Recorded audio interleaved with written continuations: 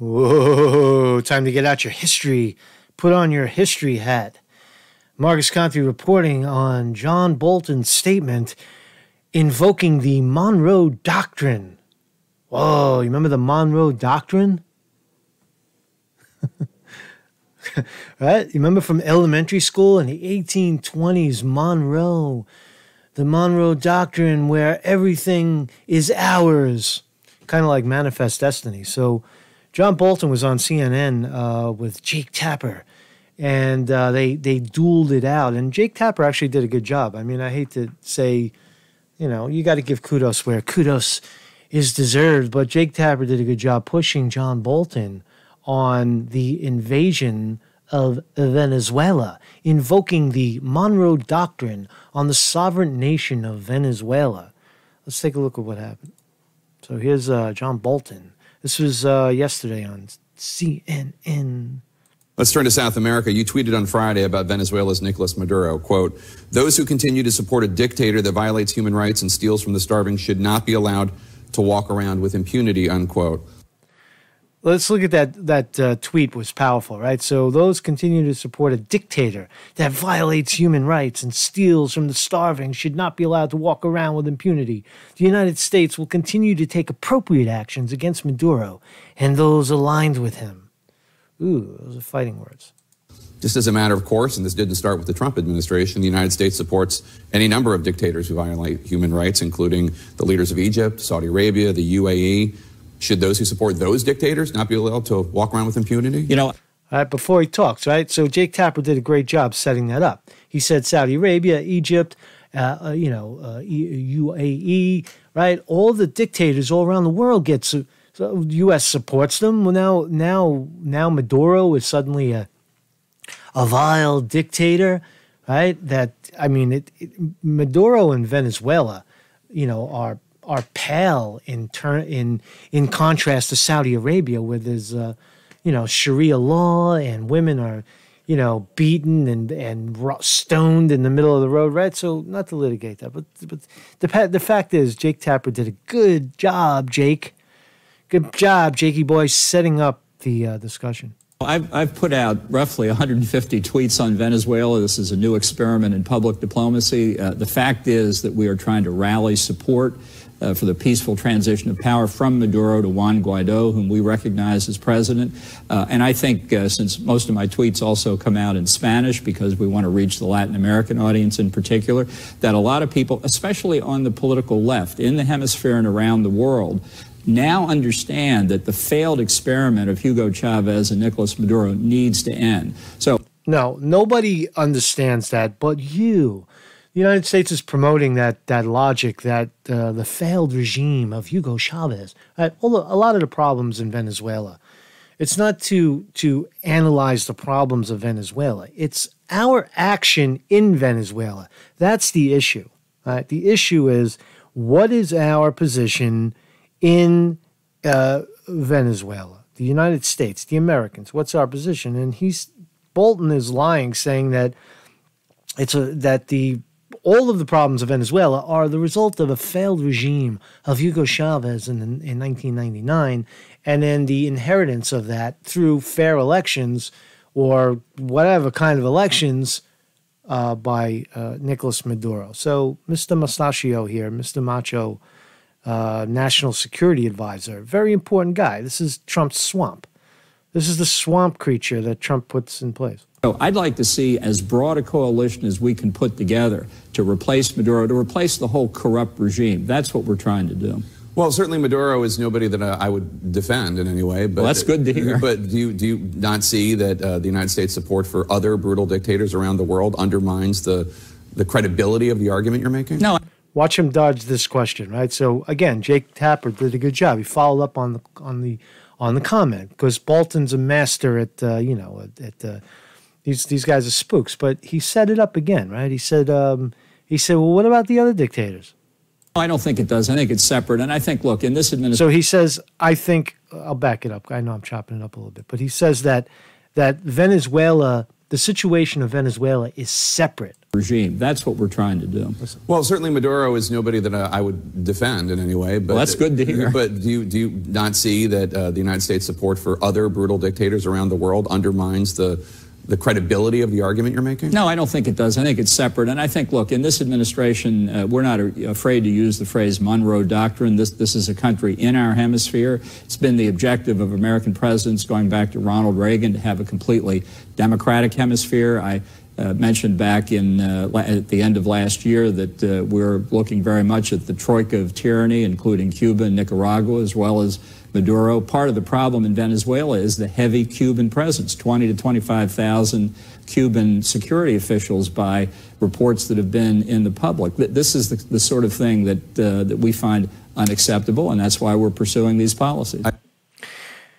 So he invokes the Monroe Doctrine. You heard him there? He says that, and then he also says that Cuba has presence in Venezuela, so that's invocable. So I'll dive into what the Monroe Doctrine is. We'll learn it together. By the time the video's over, you'll know what the Monroe Doctrine is. You'll know what Bolton is talking about. And right.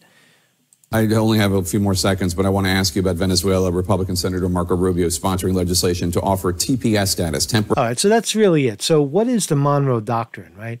That's the essence of Bolton says we're allowed to go into Venezuela. We're not ashamed or shy to say that we invoke the Monroe Doctrine. Now, what the fuck is this? What is it? James Monroe, one of the things that he does is say that the New World and the Old World are two separate worlds. Monroe Doctrine becomes a centerpiece of American foreign policy. Monroe is saying the Caribbean is our bathtub. We get to play in it. South America, Central America is our sphere of influence. The Monroe Doctrine would be cited as a precedent by many future presidents. William McKinley used it to justify the Spanish-American War. Theodore Roosevelt used it to build the Panama Canal. JFK would cite it when he blocked Soviet ships from Cuba. It has proven to be one of the longest-lasting legacies of the first presidents. One reason why Monroe, I think, is not more memorable is because it's tough to think of much that he ever said that was quotable. Even the doctrine that bears his name was largely the handiwork of his Secretary of State, John Quincy Adams. But James Monroe gave us 8 years of peace and prosperity, and that ought to be judged a success for any president. I think when you look at the sort of founding era presidents, you can say that they're baseline presidents. Each president had a proving moment, and in one way or another, I think each president proved himself. In the end, Monroe would leave as Washington, Jefferson, and Madison had. He declined to run for a third term. So, let's see what else. Significantly, it was a border issue that led to Monroe's defining moment in office. In December 1823, the president delivered a message to Congress and to the world. Ostensibly, he addressed a minor dispute between Russia and the United States over Alaska.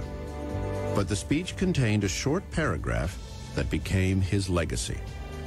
It stated, "The American continents are henceforth not to be considered as subjects for future colonization by any European powers."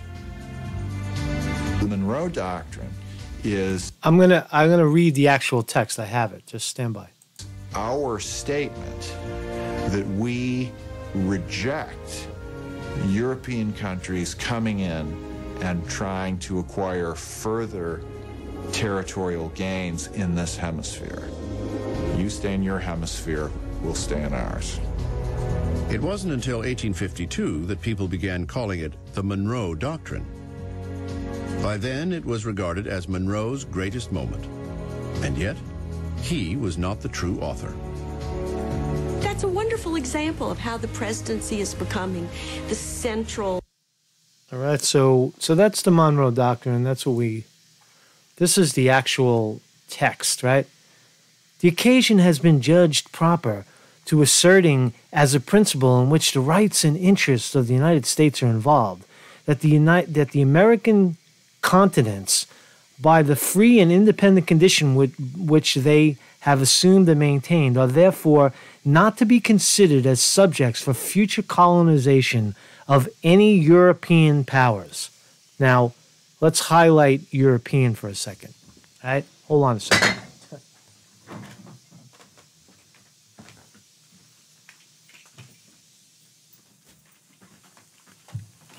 I'm being overthrown by the heater. Sorry about that.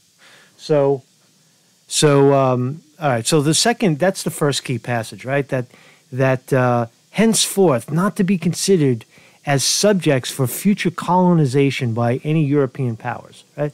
Well, is Venezuela a European power? What powers are being colonized over? What is the assertion here that Venezuela is being overthrown by a foreign power? Is that the assertion? Is that the fear? Is really that what's going on? Is that they're fearful of Russia and China taking over? It is revealing, right? So here's the other one. We owe it, therefore, to candor and to amicable relations existing between the United States and those powers to declare that we should consider any attempt on their part to extend their system to any portion of the hemisphere as dangerous to our peace and safety. This is the Monroe Doctrine, right? It gets a little confusing, so try to stay with it. With the existing colonies or dependencies of any European power, we have not interfered and shall not interfere. Oh, I thought we're not supposed to interfere. But with the governments who have declared their independence and maintained it, and those independents we have, on great consideration and on principles acknowledged, we could not view any interposition for the purpose of oppressing them or controlling in any other manner their destiny by any European power in any other light than as manifestation as an unfriendly disposition towards the United States. Right? You follow? You get the gist of what he's saying is that if a colony is set up, right, in South America or in the Americas, whatever that means, right, and they're okay, and we're okay with it, they're okay with it, everybody's okay with it, right? But if somebody else comes in and then tries to interfere in that shit, then we got a problem. Then that's the Monroe Doctrine. Hey, it's ours. We own everything, right? That's the essence of what the Monroe Doctrine is. But it sounds more like this, right? It sounds more like, remember Manifest Destiny in elementary school? Manifest Destiny, the Europeans, we came on the East Coast and everything from sea to shining sea was ours. This land is your land. This land is my land. You remember? And that was the Manifest Destiny, right? From California to the New York Island. You remember?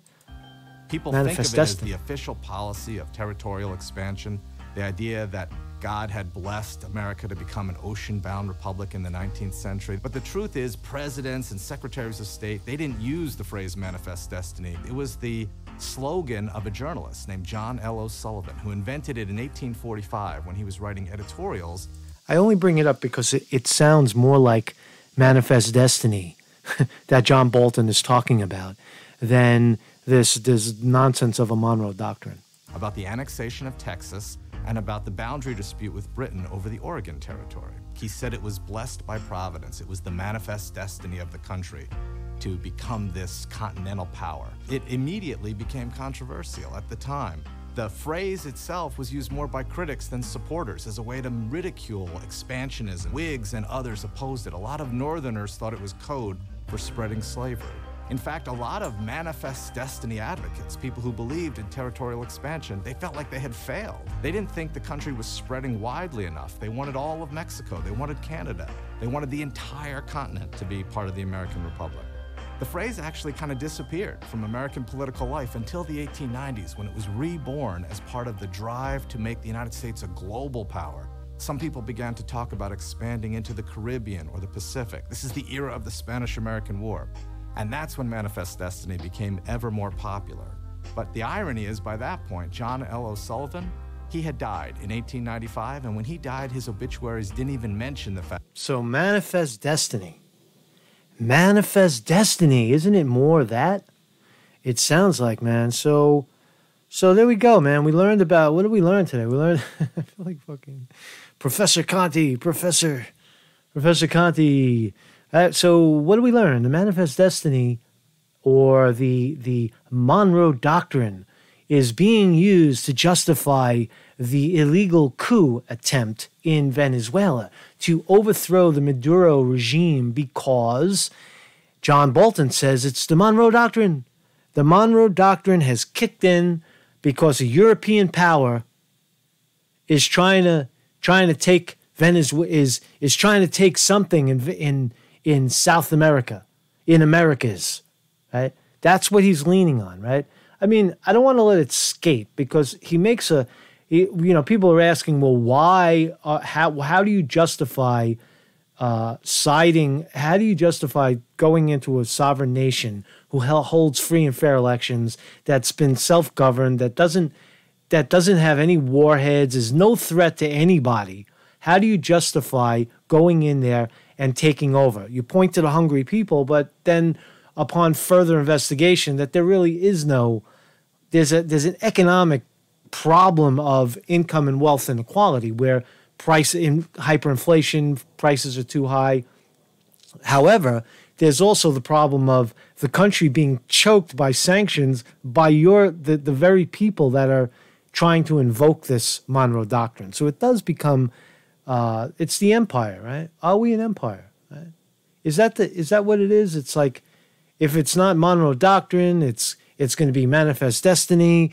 Why don't you just say it? It's just like, it's fucking ours to take, right? That's what John Bolton is saying. It's like, we're not ashamed to say it. We're out to take over South America, Nicaragua, Cuba. You're next, right? You don't have what we have. You don't have the military-industrial complex. You don't have the guns and the bombs and the machinery like we do. And we're gonna just take over, man. That's it. That's the new Monroe Doctrine. Trump, guy like Trump loves that shit, right? So, Marcus Conte reporting.